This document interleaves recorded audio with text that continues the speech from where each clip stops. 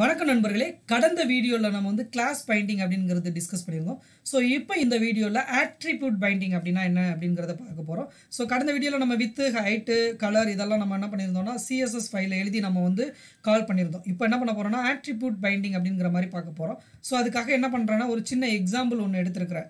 HTML table அப்படிங்கிறது வந்து W3 ஸ்கூல்ஸில் போய் HTML டேபிள்ஸில் எடுத்து ஒரு சாம்பிள் டேபிள் மட்டும் என்ன பண்ணுறேன்னா ஜஸ்ட் இதில் இங்கே இருக்கக்கூடியதை கட் பண்ணி நம்மளுடைய பேஜில் போட போகிறேன். நம்மளுடைய HTML பேஜ் இருக்குல்லவா, ஸோ அதில் இருக்கக்கூடிய பழைய கண்டென்ட் எல்லாம் ரிமூவ் பண்ணிடுறேன்.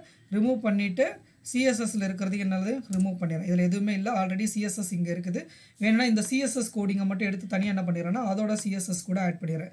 எங்கே நம்மளோட app.component.css அப்படிங்கிற ஏரியாவில் நம்ம பேஸ்ட் பண்ணிடுறோம். ஸோ இப்போ என்ன பண்ணிட்டோம்னா நம்ம HTML மட்டும் இங்கே இருக்குது, சிஎஸ்எஸ் தனியாக அங்கே இருக்குது. ஸோ இப்போ நம்ம இதை சேவ் பண்ணுறோம். சேவ் பண்ணிவிட்டு இங்கே நம்ம ரன் பண்ணி பார்த்தோம் அப்படின்னா ஸோ இந்த கண்டென்ட் எல்லாம் ரிமூவ் ஆகிட்டு இங்கே இருக்கக்கூடிய டேபிள் நமக்கு வந்து அங்கே வந்திருக்கும். ஸோ இந்த டேபிள் நமக்கு வந்து ஃபுல் வித்தில் ரெஸ்பான்சிவாக வந்திருக்கும்.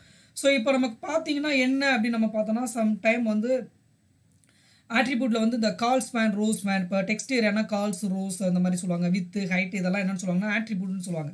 அந்த ஆட்ரிபியூட்டை எப்படி நம்ம வந்து பைண்ட் பண்ணுறது அப்படிங்கிறத பற்றி தான் நம்ம வந்து விவாதிக்க போகிறோம். ஃபார் எக்ஸாம்பிள் நான் இதோட எதுவும் ஜெர்மனி அப்படிங்கிற மாதிரி இருக்காங்க அப்படின்னு நம்ம வச்சுக்கிறோம். இதோட ஈவென்ட் கலர் அப்படிங்கிற மாதிரி சேஞ்ச் பண்ணியிருக்கிறாங்க.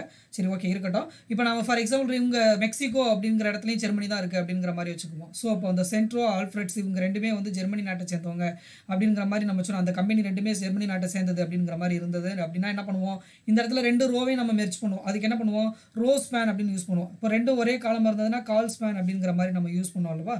இப்போ ரோ ஸ்பேன் அப்படிங்கிறதுக்கு நம்ம என்ன பண்ணணும் அப்படின்னா ஃபார் எக்ஸாம்பிள் எங்கே நமக்கு அந்த டேட்டா இருக்குது அப்படின்னு நம்ம பார்க்கணும். எந்தெந்த இடத்துல நமக்கு வரும் அப்படின்னு நம்ம பார்த்தோம்னா ஃபஸ்ட்டு ரெண்டு டேட்டா, அதாவது இந்த ஜெர்மனி அப்படிங்கிற இந்த டேட்டாவும் மெக்சிகோவும் ஒரே டேட்டாவும் வருது அப்படின்னு நம்ம என்ன பண்ணுவோம், இந்த டேட்டாவை நம்ம ரிமூவ் பண்ணிவிட்டு இந்த இடத்துல நம்ம என்ன பண்ணுவோம், அதாவது ரோ ஸ்பேன் அப்படிங்கிற மாதிரி சொல்லுவோம். சரிதான். அந்த ரோ ஸ்பேன் அப்படிங்கிறது பதிலாக இங்கே என்ன பண்ணணும், ஆட்ரிபியூட் தான் நம்ம அதுக்கு meaning.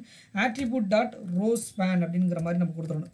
Attribute dot row span which is equal to என்ன அப்படின்னு நம்ம பார்த்தீங்கன்னா ஃபார் எக்ஸாம்பிள் ஏதோ ஒரு வேல்யூ நம்ம வந்து இந்த இடத்துல ஸ்டோர் பண்ணணும். அது வந்து ரோ ஸ்பேன் வேல்யூ வந்து அதாவது ரெண்டு ரோ வந்து நீங்கள் மெர்ஜ் பண்ணுறீங்களா, 2 rows மெர்ஜ் பண்ணுறீங்களா, 3 rows மெர்ஜ் பண்ணுறீங்களா அப்படிங்கிறத வந்து நம்ம டிஃபைன் பண்ணணும். அது வந்து நம்ம இந்த வேல்யூ நம்ம கொடுத்துருப்போம், நேரடியாக நம்ம அசைன் பண்ணியிருப்போம். இப்போ அதுக்கு பதிலாக நம்ம என்ன பண்ண போகிறோம்னா ஆட்ரிபியூட் அசைன் பண்ண போகிறோம். ஐ மீன் சம் ப்ராப்பர்ட்டியாக நம்ம வந்து ஸ்டோர் பண்ண போகிறோம். எப்படின்னா ஃபார் எக்ஸாம்பிள் எக்ஸ் அப்படிங்கிற ஒரு வேரியபிளை 2 அப்படிங்கிறத நான் கொடுத்துறேன். அப்போ எக்ஸ்னா ரோ ஸ்பேன் வேல்யூ வந்து 2 அப்படிங்கிற மாதிரி நான் சொல்ல போகிறேன்.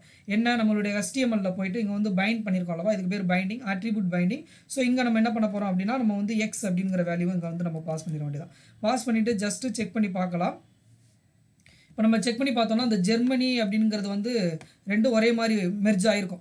ஆக்சுவலி என்னென்னா நமக்கு வந்து இவங்க வந்து பார்டர்லாம் ரிமூவ் பண்ணிவிட்டு சிஎஸ்எஸ் எழுதியிருக்காங்க. இப்போ இவங்க என்னென்னா இதோட மீனிங் என்னென்னா இந்த இடத்துல ஜெர்மனி இவங்க ரெண்டு பேரும் அதாவது ஒரே கம்பெனி அதாவது இந்த கம்பெனி வந்து ஜெர்மனி அப்படிங்கிற கண்ட்ரியை சேர்ந்தது அப்படிங்கிற மாதிரி மீனிங்.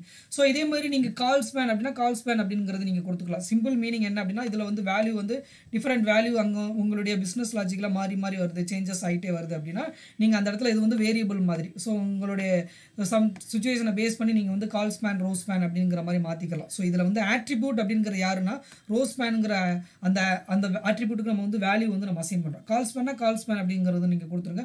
சம் டைம் நீங்கள் தேவைப்பட்டுச்சுன்னா வித் ஹைட் அப்படிங்கிறத வேணால் ட்ரை பண்ணி பாருங்கள். ஸோ இதெல்லாம் நீங்கள் HTML என்னென்ன ஆட்ரிபியூட்ஸ் எல்லாம் நீங்கள் ஃபாலோ பண்ணுறீங்களோ ஸோ அதை நீங்கள் என்ன பண்ணிக்கலாம்னா அதாவது உங்களுடைய டைப் ஸ்கிரிப்ட் ஃபைலில் நீங்கள் ஸ்டோர் பண்ணிவிட்டு இங்கே வந்து பைண்ட் பண்ணிக்கிறோம். எந்த நேமில் பைண்ட் பண்ணணும்னா ஆட்ரிபியூட் டாட் அப்படிங்கிற நேமில் வந்து நீங்கள் பைண்ட் பண்ணி நீங்கள் செக் பண்ணி பார்த்தீங்கன்னா உங்களுக்கு கரெக்டான அவுட்புட் கிடைக்கும். ஸோ அடுத்த வீடியோவில் வந்து நம்ம என்ன பார்க்க போகிறோம்னா இதெல்லாம் ஒன்வே பைண்டிங் இது வரைக்கும் நம்ம பார்த்துருக்கோம். ஸோ அடுத்த வீடியோவில் வந்து 2-way டேட்டா பைண்டிங் அப்படின்னா என்ன அப்படிங்கிறத பற்றி டிஸ்கஸ் பண்ண போகிறோம். நன்றி நண்பர்களே.